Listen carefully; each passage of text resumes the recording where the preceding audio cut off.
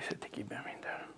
Დავბრუნდით დღეა ეთერში თამაზ მაყაშვილის შემოგვიერთდა გადაცემის მეორე ბლოკში. დღემშვიდობის ბატონო თამაზ, მადლობა რომ ხართ ჩვენთან სტუდიაში. დავიწყოთ არსებული ფონი ქვეყანაში, რა დროსაც პირველი რაუნდი ოპოზიციას და ხელისუფლებას შორის პრაქტიკულად უშედეგოდ დასრულდა. თქვენ თუ გქონდათ მოლოდინი რომ მოხდებოდა შეთანხმება ეგრეთ წოდებულ გერმანულ მოდელზე, არას ფიქრობთ, როდესაც მაგალითად 20-21 ივნისის მოვლენების შემდეგ ქართულმა ოცნებამ და ბიძინა ივანიშვილს ყოველ შემთხვევაში პარლამენტში კენჭისყრის შემდეგ მოუხდა დანაპირების უკან წაღება. მოგესალმებით, მადლობა მოწვევისთვის, გილოცავთ ახალ სტუდიაში, ამ სტუდიაში პირველად ვარ და ხარია რომ ვითარდება ჩვენთან დამოუკიდებელი ტელევიზია. რაც შეეხება პოლიტიკურ მოვლენებს, ლადო, მე სიმართლე რო გითხრათ, ამ ბოლო პერიოდში გადართული ვარ მაქსიმალურად უფრო ეკონომიკურ საკითხებზე პოლიტიკიდან ცოტა ესე ვთქვათ მოუწყდი, დეტალურად რო გითხრათ, გერმანული პროექტი კი გამიგია, მაგრამ გერმანული მოდელი გამიგია, მაგრამ დეტალურად რა არის ეს მოდელი, მე არ შემიძლია ამაზე საუბარი. ზოგადი ფონი რაც არის ქვეყანაში დღეს ის რომ დაძაბულობა არსებობს ხელისუფლებასა და სხვადასხვა ოპოზიციურ პარტიებს შორის, რა თქმა უნდა, ეს ამას თავის დადებითი მომენტებიც აქვს და უარყოფითიც აქვს. შეიძლება სასწორზე არ დაიდოს ეს უარყოფითი უფრო მეტია, მაგრამ იმას თავის რაღაც დადებითი მომენტებიც აქვს, დუღილია თავისთავად, დუღილის პროცესი, მე ფიზიკოსი ვარ სპეციალობით და დუღილის პროცესი ზოგადად ნივთიერებას და პროცესებს თვითონ აჩქარებს და გამოყოფა ხდება, ნივთიერების დანაწევრება ხდება, იქ ნალექი რჩება, ნადუღი რჩება, რაღაცა გადადის, რაღაცა გადმოდის, რაღაცა ერთდება და ასე შემდეგ. აი დღესაც ხო ნახეთ გარკვეული პოზიციის მქონე ადამიანები, სხვადასხვა პლატფორმაზე მდგარი ადამიანები წლების განმავლობაში ფუნდამენტურად განსხვავდებოდნენ ერთმანეთისაგან, დღეს რაღაცა საერთო მოძებნეს, აი ამ დუღილში, ხო? ამ დუღილმა მოიტანა და ეს რა თქმა უნდა დადებითი პროცესია. ხო და უარყოფითი პროცესი არის ის, რომ თქვათ, რაღაცას თავი გაუტყდა, ვიღაცამ თვალი დაკარგა, ქუჩა გადაიკეტა და ასე შემდეგ. რა ამას თავისი უარყოფითი მომენტები უნებრივი ახლავს და რა თქმა უნდა ეს მე არ მომწონს. მირჩევნია აი ჩვენ როდესაც ეროვნული მოძრაობა 90-იან წლებში დაიწყო,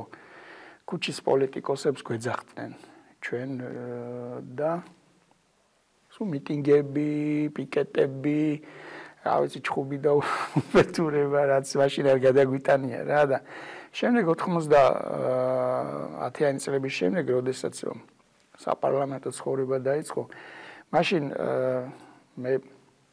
ძალიან ხშირად მიხდება ხოლმე გია ჭანტურიას ხსენება, ხვალ მისი გარდაცვალების დღეა და დღესაც ვახსენებ გიას, რომ გიამ შეძლო, რომ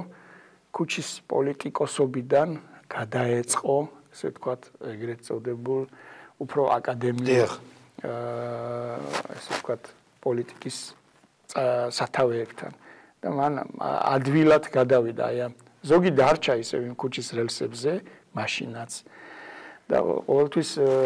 სხდომებზეც კი როგორც მიტინგზე ეგრე წარმოედგინათ თავისი თავი და რა თქმა უნდა ეს აკადემიური ურთიერთობა პოლიტიკაში უფრო ჩემთვის უფრო მისაღები ფორმა არის. დღეს ყოველ შემთხვევაში მე ეგრე ვფიქრობ, ალბათ მაშინ უფრო ახალგაზრდა ვიყავი,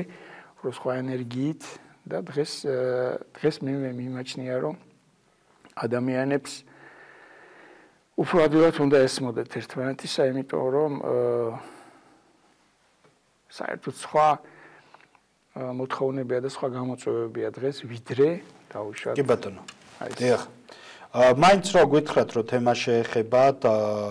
თქვენ საკმაოდ აქტიური პოლიტიკური და ასე ვთქვათ ყოველ შემთხვევაში განვლილი გზა გაქვს პოლიტიკური და შესაბამისად საარჩევნო სისტემის ცვლილებას როდესაც უკავშირდება, როდესაც იყო დაპირება შერეულიდან პროპორციულზე გადასვლაზე და აი როგორ აფასებთ ამას, რომ რეალურად რამდენად სამართლიანი იყო ეს და რატომ მოუწია ხელისუფლებას ნაბიჯის უკან გადადგმა? რა არის იცით მე არ ვიცი ეს მე თქვენს ეთერშიც მithქვამს არაერთხელ და დღესაც მინდა ვთქვა რომ თუნდაც აი ეს ეგრეთ წოდებული გავრილოვის ღამე იქიდან დაიწყო ეს პროცესები აი ეს გავრილოვის სკამში ჩაჯდომა პარლამენტის სპიკერის სკამში ჩაჯდომა მე არ მიმაჩნდა რა თქმა უნდა მიზანშეწონილად, მაგრამ არც ისეთი რაღაცა გრანდიოზული ლახვარის ჩაცემა არ იყო ჩვენი სახელმწიფოებრიობისათვის, როგორც დაიხატა და რა პროცესებიც განვითარდა მაშინ. ყოველ შემთხვევაში, აი მე ისევ აი ამ ფრაზას, ესეც გია ჭანტურიასგან მაქვს გაგონილი, მას უწერია ერთ-ერთ თავის მოგონებებში, რომ მისმა თავის ლიზა ქავთარაძე ყავს ნახსენები თავის მასწავლებელი პირველი მასწავლებელი მან მასწავლაო ყალბის და ძვირფას თვლების გარჩევა ერთმანეთისგანო და ჩვენ ადამიანები ალბათ ყველაზე უფრო ძალიან ამისკენ უნდა მივისწრაფოდეთ რომ უნდა ვარჩევდეთ ადამიანებსაც ყალბდა ძვირფას ადამიანებსაც ერთმანეთისგან და პროცესებსაც და ასე შემდეგ და ამიტომ ფიქრობ რომ ეს უფრო საბაბი იყო ვიდრე მიზეზი რაღაცა პროცესების აგორებისა. ვიღაცას არ მოსწონდა ვთქვათ ეს ხელისუფლება და ასე შემდეგ და რაღაცა საბაბი იყო ეს. ამაზე ზოგი გულუბრყვილოდ, ზოგი შეგნებულად ჩაერთო და ძალიან ბევრი აი 20 ივნისის პროცესები უფრო მოტივირებული იყო ჩემი აზრით ვიდრე დღეს. მაშინ უფრო აქტიური იყო ახალგაზრდობა ვიდრე დღეს. რაც შეეხება ახლა ამ პროპორციული დაპირებას მაშინ და რა თქმა უნდა ეს ცალსახად არ მიმაჩნია მე სწორ გადაწყვეტილებად რომ სახელმწიფოს პირველი პირი გვინდა არ გვინდა პირველი პირია და როდესაც რაღაცა ესეთი საპროტესტო ფონზე პირველი პირი დაპირებას იძლევა ბუნებრივია უნდა იყოს მოწადინებული რომ ეს დაპირება შესრულდეს და ესე ვთქვათ არ ვიღაცას არ მიეცეს ვთქვათ იმის საფუძველი რომ შენ ამის გამო გითხრას რომ ჩვენ მოგვატყუე რა თქმა უნდა ეს ეგრე უნდა იყოს მაგრამ მე მაქვს კიდე მეორე აზრი ამასთან დაკავშირებით პირადად ჩემი აზრია მე წერან თქვენ ახსენეთ რომ განვლილი 90-იანი წლებიდან მე შეგნებულად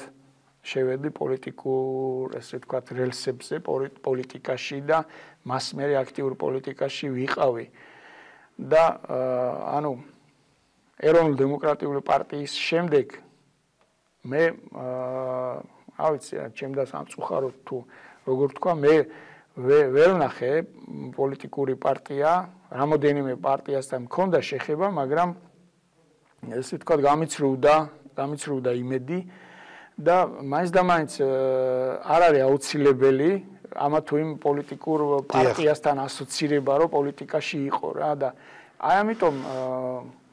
ეს დაპირება ერთია, მაგრამ მაჟორიტარულ არჩევნებსაც აქვს თავისი, ეხლა ისევ ამ პოლემიკაში აღარ მინდა შევიდე, მაგრამ მე თუ მინდა პოლიტიკაში თქვათ არსებობა და ყოფნა მაგრამ არ მინდა რომელიმე პარტიასთან ასოცირება და არ მინდა რომელიმე პარტიას ესე ჭალებში რო თქვა კოჭი გაუგორო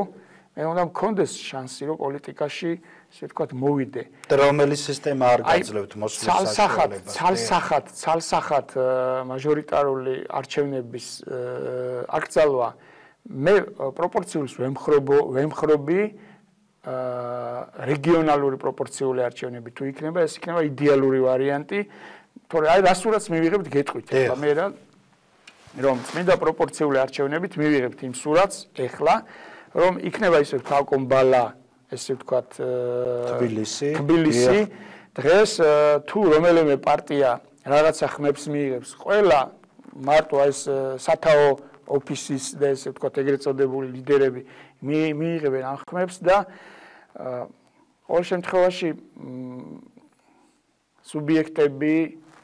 ქმნიან, ადამიანები ქმნიან პოლიტიკას, ხო? და სტალინის სიტყვებია, ხო? კადრები წყვეტენ ყველაფერს რა, ის კადრები იმ კადრებს პროპორციულად შეიტან პარლამენტში თუ მაჟორიტარულად შეიტან პარლამენტში ის ადამიანი მე რამოდენიმე მაგალითს მოგიყვანთ გორშიც ყავს ეგეთი დეპუტატი რომელიც ერთი მოწვევით პროპორციულად იყო პარლამენტში მეორე მოწვევით მაჟორიტარულად იყო ხო და დიდ განსხვავებას იმ დეპუტატის საქმიანობაში პარლამენტში ვერ ხედავ მე ორივე შემთხვევაში რა და ამიტომ აი რაღაცა ფუნდამენტური სხვაობა რომ ჩვენ პროპორციულად თუ ავირჩევთ პარლამენტს გადავრჩებით და გვეშველება ამაზეც შეგვიძლია ვიდაოთ ესეც სასწორზე შეიძლება დაიდოს ამას აქვს ძალიან ბევრი დადებითი ფაქტორი და აქვს უარყოფითი ფაქტორი ყოველ შემთხვევაში დღეს მე მაჟორიტარულ არჩევნებს მირჩევნია პროპორციული არჩევნები მაგრამ ესე ცალსახად რომ ორი ადამიანის ჯგუფ შევესწარი და ცუდო ერთი ეუნება ქურდო ესო და მე ერთმა უთხრა მაჟორიტარო ეგეთი შეხედულება რა მაჟორიტარი ცუდია ესე ცალსახად და ბავშვებს ეგვასწავლოთ რომ ეს მაჟორიტარია ეს ბოროტი აი ეგრეთი ის არ მაქვს რა შეხედულება რას ფიქრობთ ერთის მხრივ ოპოზიციაზეც საინტერესოა თქვენი აზრი რომ გარკვეული ასე ვთქვათ თქვენ ახსენეთ დუღილის ტემპერატურას რაც ახლავს მათ შორის ერთი დაჯგუფება რომელიც ვიხილეთ ლელო მოძრაობა ლელო გამოჩნდა რომელმაც გარკვეული აკულმირება გააკეთა პოლიტიკური სპექტრის მაგალითად იგივე უსუფაშვილის ახალი მიმარჯვენეების რას ფიქრობთ დღეს იმ ფონზე როდესაც ბიძინა ივანიშვილი აცხადებს იმ ფონზე როდესაც ქართული ოცნების წარმომადგენლები აცხადებენ დღეს რომ ნაციონალურ მოძრაობას უკან დაბრუნების არანაირი შანსი არ აქვს მაგრამ ჩვენ მზად ვართ თუ დავინახავთ ჯანსაღძალას ბიძინა ივანიშვილმა გააკეთა ამაზე მენიშნება რომ ჩვენ ასე ვთქვათ ჩავაბაროთ ქვეყნის მართვაო ანუ არჩევნების გზით მივცეთ საშუალება რომ ქვეყანა მართონ მეორეს მხრივ ოპოზიციაც გარკვეული შეშფოთებულია თუნდაც იქედან გამომდინარე როდესაც არის იმ შიშებზე საუბარი რომ ძალოვანი სტრუქტურები ჩამოვაცილოთ ნაციონალურ მოძრაობას რომ ერთგვარად აღარ ქონდეს რისკ ფაქტორების შემამციროთ რასთანაც ასოცირდება რა ძალადობასთანაც ნაციონალური მოძრაობა. აი თქვენ რას ფიქრობთ დავიწყოთ მოძრაობა ლელოს შეფასებით? ლელოს რაც შეეხება და კონკრეტულად ბატონმა მუკახაზარაძეს მე პრინციპში მივესალმები მის მოსვლას პოლიტიკაში ახლა მოძრაობიდან გაცხადდა პოლიტიკაში მათი ესე ვთქვათ შემოსვლა და მოდით ესე ვთქვათ რაღაცა პერიოდში ხო 2012 წელს საქართველოს ძალიან გაუჭირდა ფაქტის სახეზე იყო დაახლოებით 2 ნოემბერს 2007 წლის 2 ნოემბერს თამამად შემიძლია ვთქვა და 7 ნოემბერს 9 მილიონამდე ადამიანი იყო მოპროტესტო ადამიანი შემდეგ იმ საპრეზიდენტო არჩევნებში მოგეხსენებათ კრიტიკული მასა იყო განაწყენებული ადამიანების და 2012 წელს ახლა აღარ მინდა ამაზე ლაპარაკი 35000 პატიმარი ყავდა და სადღაც 300000-ზე მეტი პრობაციონერი ანუ უჭირდა ჩვენ ქვეყანას ძალიან და ამ პერიოდში გამოჩნდა ბიძინა ივანიშვილი რომელმაც თავისი პასუხისგებლობა ესე ვთქვათ პოლიტიკაზე აიღო და შევიდა პოლიტიკაში და თავისი ესე ვთქვათ საქმე გააკეთა დაეხმარა იმ პოლიტიკოსებს და ასე შემდეგ ეხლა თამამად შემიძლია მაშინაც ვამბობდი და ეხლაც ვამბობ რომ ჩვენ გამოგვიყვანა ესე ვთქვათ იმ რეჟიმიდან თუმცა სად შეგვიყვანა მეორე რეჟიმი ხო არ იქნება ეხლა მაგაზეც ვილაპარაკოთ რა მაგაზეც ვილაპარაკოთ რა იქნება და როგორ იქნება მაგრამ მე ახლა ლელოსთან დაკავშირებით ვამბობ რა დღეს ყველა ადამიანი ვალდებულია ვისაც ცოტა ოდნავ გონებრივი რესურსი აქვს თუ რა ფიზიკური ეკონომიკური რესურსი აქვს და მისი ის საქართველოს უყვარს და თავის ქვეყანა უყვარს კეთილი უნდა ინებოს რიგით ამორჩევლიდან დამთავრებული თვითონ არჩევნებში მონაწილე სუბიექტამდე ყველამ გადაინაწილოს პასუხისმგებლობა ჩვენ ქვეყანაზე. მათ შორის ბატონმა მამუკა ხაზარაძემაც. მამუკა ხაზარაძე არის საკმაოდ მაღალი დონის ფიგურა დღეს საქართველოში. ეკონომიური თვალსაზრისითაც, პოლიტიკური თვალსაზრისითაც და კეთილი ინებოს შემოვიდეს პოლიტიკაში და თავისი კვალი დაამჩნიოს. და მე დარწმუნებული ვარ, რომ ზუსტად ბიძინა ივანიშვილის შეხედულება, რომ ის მზად არის, რომ დაუშვათ ვეღაცებზე გადაანაწილოს ხელისუფლება, დარწმუნებული ვარ, რომ მიესალმება თუ მას ეხლა ძალიან კარგი ნაბიჯი იყო, იგივე დათო უსუფაშვილის შეერთება შეიძლება ბევრ რაღაცაზე დაუშვათ ფუნდამენტური განსხვავება ქონდეს შეხედულებებზე პოლიტიკურად, მაგრამ მივესალმები, რომ დათო უსუფაშვილი ერთ-ერთი მაღალ რეიტინგული პოლიტიკოსია დღეს საქართველოში, იგივე შემიძლია თქვა მემარჯვენეების გარკვეულ ადამიანებზე და ეს კრებული მე ვფიქრობ, რომ მათ ეყოლებათ თავის ამორჩეველი და რაღაც თავის ადგილს დაიკავეს. თუმცა დაიწყეს მაგალითად მამუკა ხაზარაძემ განაცხადა, რომ ბიძინა ივანიშვილს თბილისი მოსკოვის მიმართულებაზე ბიზნეს კლასის ბილეთი უყიდა და შეუძლია ქვეყანა დატოვოს. ესეთი ანუ ის რომ მაგალითად ბიძინა ივანიშვილი და მამუკა ხაზარაძე ნაციონალური მოძრაობა და ბიძინა ივანიშვილი სხვადასხვა სიბრტყეებია, დღეს ვერ ვიტყვით, ორივე საკმაოდ დაპირისპირებული მხარეებია. მამუკა ხაზარაძეს თავის ანგარიში აქვს ბიძინა ივანიშვილთან და შესაბამისად მას დღესაც ის იყო სწორედ სასამართლოში, სადაც გარკვეული საქმეები აღძრული მის წინააღმდეგ. ლადო, ეს არის ლირიკა, პოლიტიკური ლირიკაა ეს. იმას ბილეთს აუღებ, იმას სასამართლოში, საბოლოო შედეგზე არის აქ ლაპარაკი. მე დარწმუნებული ვარ, რომ ეს ბჭყალებში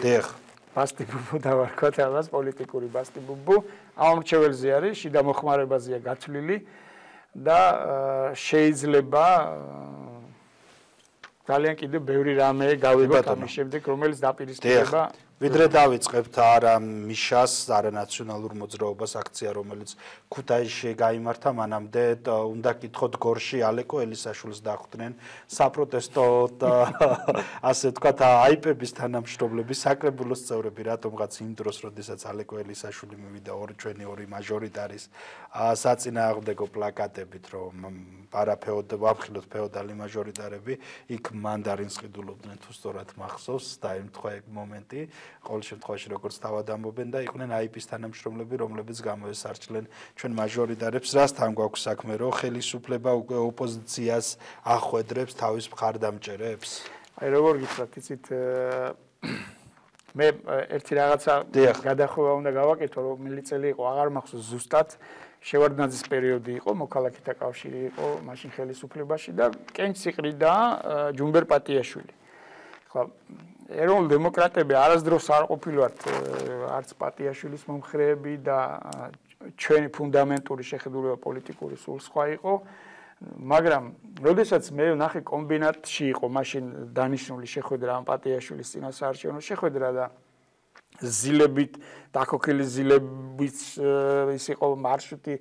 დაახლოებით 20 მანქანა ბღვილით ჩაული და აული და იქით მეგაფონებით ყვიროდნენ რაღაცას და ასე შემდეგ. მე მაშინ საკრებულოს წევრი ვიყავი ეროვნულ დემოკრატიული პარტიიდან და მეორე თუ მესამე დღეს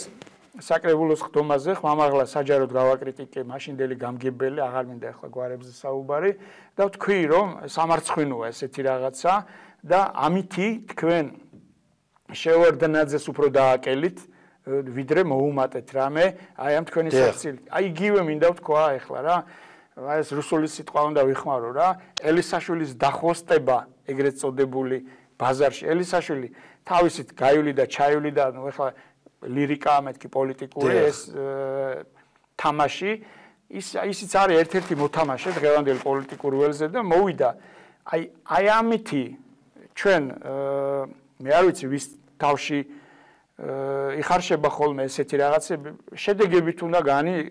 იმსჯელო ყველაფერზე, ხო? რა შედეგი დადგა? ის შედეგი დადგა, რომ უამრავმა ტელევიზიამ გააშუქა, უამრავი ტელევიზიისთვის უფრო საინტერესო გახდა ის ჭხუბი დაძაბულობა და ასე შემდეგ აი ეს რაღაცა მომენტები საზოგადოების ყურადღებაც მიიღო უფრო მეტად დიახ ეს ჩემი აზრით იყო შეცდომა ადგილობრივი რა ქვია ოცნების ლიდერების გადაწყვეტილება ეს ჩემი აზრით სუსტი გადაწყვეტილება იყო და ვერ მოუწონეთ ვერავითარ შემთხვევაში. რაც შეეხება ნაციონალური მოძრაობის და მიშა სააკაშვილის საწინააღმდეგო აქციების ახალ ტალღას, აი დღეს, როდესაც იწყება ქუთაისიდან დაიწყო ოფისში მიუვარდნენ და სხვადასხვა მუნიციპალიტეტებში, ქალაქებში კვლავ იგეგმება, მათ შორის ქართული ოცნების, ასე ვთქვათ, Facebook-ები რო დავსკროლოთ, იქ ხედავთ თუ როგორი განწყობაა და როგორ უხარიათ, სწორედ ეს აქციები რო თქვენ გენაცვალეთ ბიჭებო, მიდით ან გორში როდის გავმართოთ, ან წყალტუბოში როდის გავმართოთ. დაახლოებით მსგავსი კომენტარებია და ამასთან დაკავშირებით ეს რას უკავშირდება რუსთაველზე მიმდინარე აქციის გადაფარვის მცდელობაა თუ ამ შემთხვევაში საერთაშორისო ორგანიზაციების მიმართ ყურადღების მიქცევა, რომ აი კვლავ ახსოვთ წინა რეჟიმი და მოსახლეობა კვლავ არის გამძაფრებული და ჩვენ რასაც ვაკავებდით, აღარ ვაკავებთ ახლა. რადგან მოდი დავიწყოთ იქიდან, რომ ანუ ადამიანების რაღაცა ჯგუფი ანონსებს რაღაცა მოძრაობას, რომელიც უპირისპირდება ნაციონალურ მოძრაობას და ქართული ოცნების Facebook გვერდებზე ვიღაც აქტივისტების გვერდზე კითხულობ, რომ უხარიათ ეს. დიახ, ვაი მათ შორის დიტო სამხარაძე მედით ბიჭებო თუ აქედან იწყებაო და მათ შორის გორის ორგანიზაციის წარმომადგენლები. კი ბატონო, გასაგებია, აი მე მესმის და რატო გიკვირთ ეს რომ უხარიათ, დაუშვათ რომელიღაც საზოგადოებრივი ჯგუფებისგან დაპირისპირება ნაციონალური მოძრაობისა. ეს ძალიან ბუნებრივი პროცესია, რომ ეს უხაროდეთ, ეს ერთი. მეორეც თქვენ კითხვაში მე ანუ გავიგე ესეთნაირად რომ ეს ხომ არ არის ოცნებიდან ფარულად მართული პროცესები, ხო? ეს ამ კითხვის დასმის უფლება რა თქმა უნდა გააქვთ. რა თქმა უნდა იმ ადამიანებს ამისი იურიდიული უფლება აქვთ, რასაც აკეთებენ და ეს არის დემოკრატია, ჩემო ლადო. ეს არის დემოკრატია, ჩვენ შეგვიძლია ქართულ ოცნებას უთხრათ, რომ ეს თქვენგან მართული პროცესებია და იმ ადამიანებს მივაყენოთ შეურაცხყოფა, დაუშვათ, ვინც თავისუფლად გამოხატავს, ასევეას, ეს იქნება იმის ანალოგიური ზუსტად, როდესაც ქართული ოცნების მომხრეები დღეს ლაპარაკობენ, რომ რუსთაველზე მიმდინარე პროცესები არის ნაციონალური მოძრაობიდან მართული, მიშა სააკაშვილის მხრიდან მართული პროცესებია, ამ ეჭვსაც აქვს თავისი საფუძველი და იმ ეჭვსაც ბუნებრივია იქნება თავისი საფუძველი. ისევე როგორც შეიძლება არც ეს არ იყოს მართალი რუსთაველზე და არც ეს არ იყოს მართალი. აი ამისი განსჯა ეხლა რომ ესია აპრიორი ეს მართალია და ეს ტყუილია, რა თქმა უნდა. თუმცა, როდესაც არის, ფიქრობ, რომ მაინც არის ეს გარკვეულწილად სწორედ ხელისუფლებისგან მიერ ინსცენირებული და ასე ვთქვათ ეს აქციები, რადგან სწორედ იმ დროს გამოჩნდა, რა დროსაც მაგალითად ნაციონალური მოძრაობის წარმომადგენლებზე დაიწყო ნაციონალურმა მოძრაობის წარმომადგენლებმა გაერთიანებულმა ოპოზიციამ დაიწყეს პიკეტირება მაჟორიტარების ბიუროების, ეს სწორედ ამის შემდეგ დაიწყო და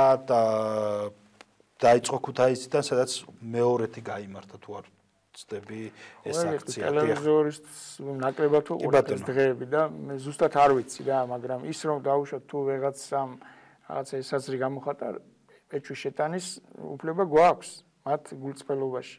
ეს ჩვეულებრივი მოვლენაა. კი ბატონო, დიდი მადლობა მინდა გადაგიხადოთ. თამაზ მაყაშვილი იყო ჩვენი სტუმარი. დღევანდელი გადაცემა ამით დასრულებულია. ჩვენ ოთხშაბათს უკვე საღამოს თოქ-შოუში შევხვდებით ერთმანეთს დებატების ფორმატში. დროებით.